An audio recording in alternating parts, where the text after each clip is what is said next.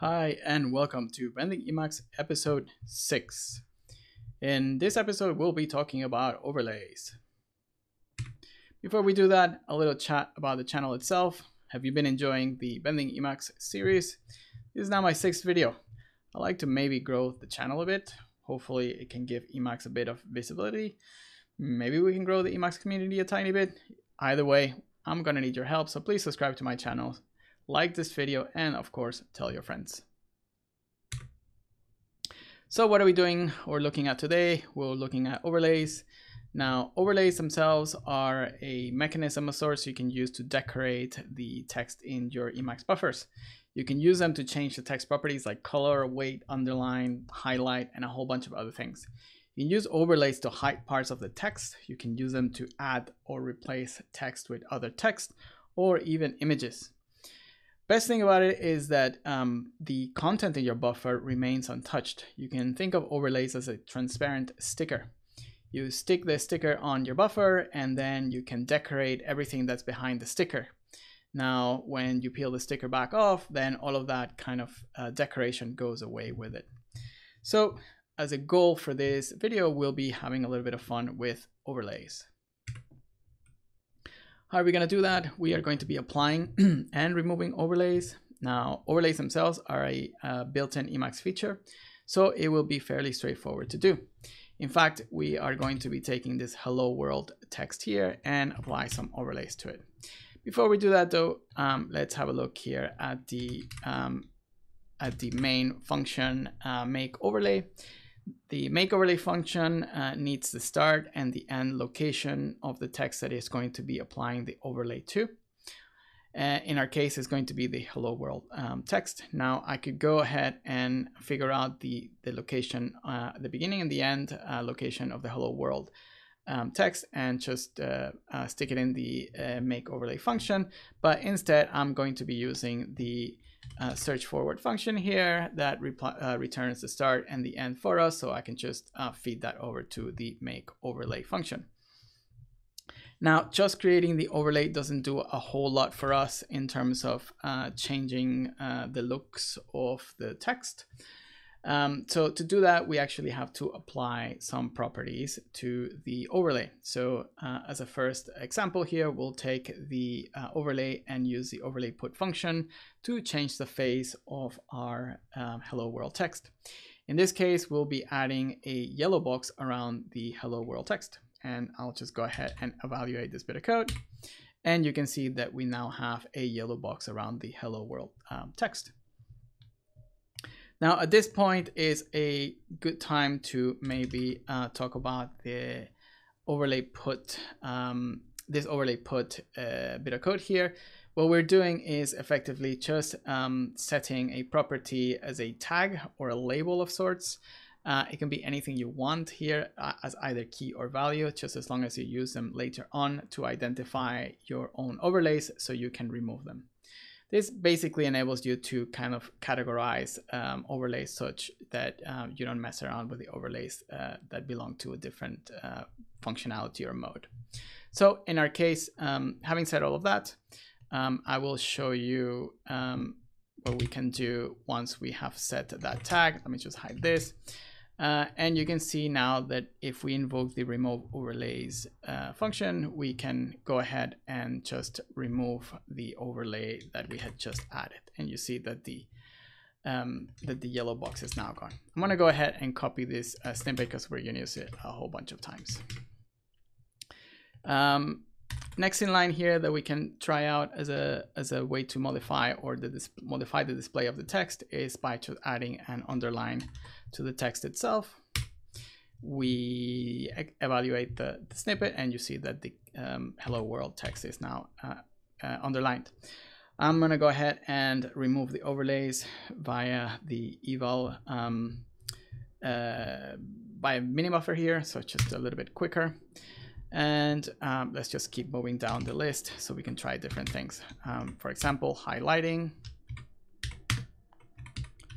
The next two are quite neat. They enable you to display additional text before and after the string. So if I go ahead and evaluate this, you see that we get some text, some icons added before and after the hello world text. Now, if I actually, let's go ahead and do it. If I, just to prove to you that it doesn't actually modify the text, I've just selected the text, I copy it. If I paste it, I'm showing you that it actually just pastes the original text rather than the one that is displayed by the overlay. So let's see. Next down, we have display. This one is quite neat. We can basically use it to display a different kind of text in place of our hello world. Let me just go ahead and remove the overlay. And now I can go ahead and evaluate this again. And you can see that it now shows Howdy Planet instead of hello world.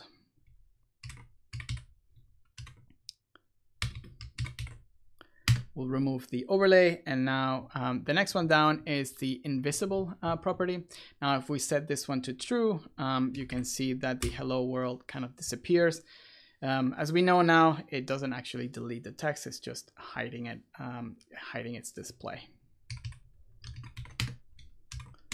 Another neat one here is the this help echo. If I were to set this and I hover over this text, you will see at the bottom of the screen that the yay overlay text actually is displayed.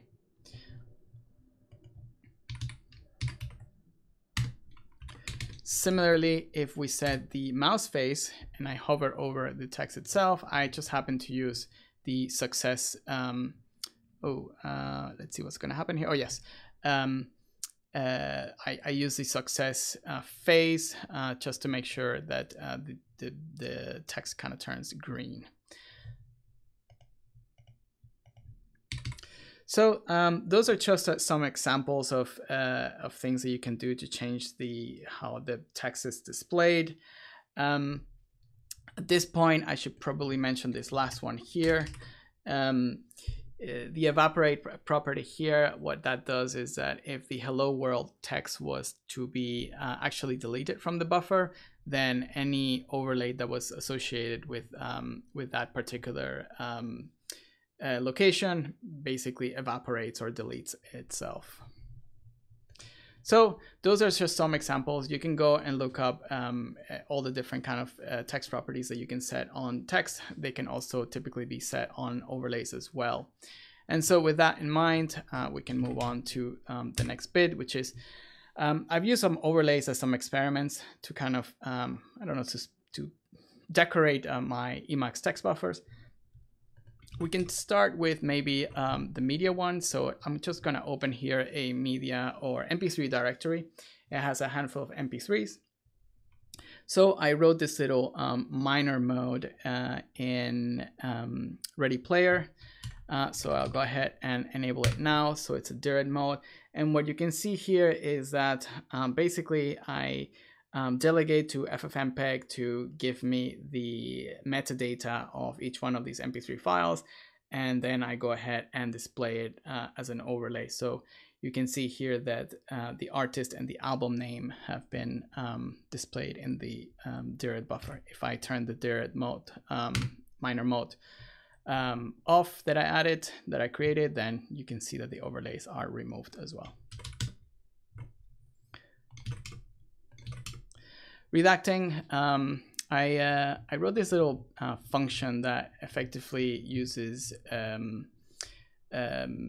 regular expressions to redact a buffer. So let's pretend here that we were about to present, and before the presentation, we want to make sure that the identity of these people remains private. So to do that, I wrote this redact function that if I give it a regular expression, in this case is a handful of names that I don't want displayed in the buffer, then it goes ahead and hides them for me.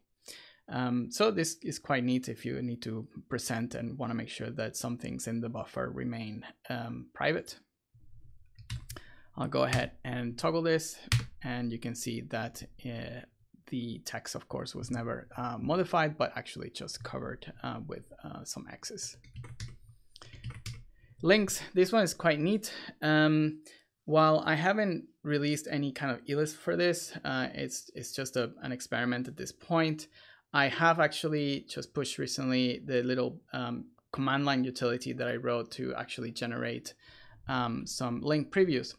So with that in mind, I'll just go ahead and enable this org link preview experiment. This doesn't actually exist. I haven't pushed it anywhere.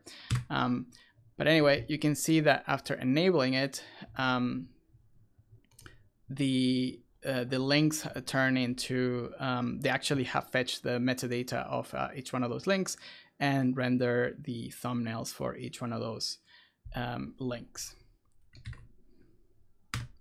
Now, the mode also has a different way of displaying your preview, so I'll just go ahead and enable that now, and you can see now that they are effectively rendered these bigger thumbnails that we can kind of display in our text buffers.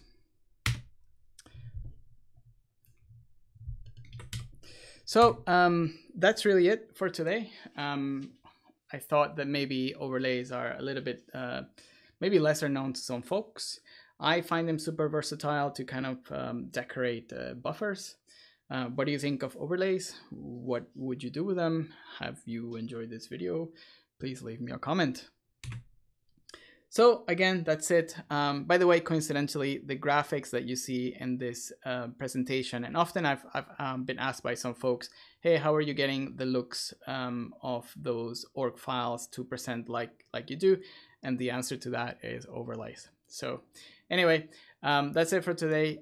Please don't forget to like the video, subscribe to the channel, and of course, leave me some comments. I always enjoy them. So thank you.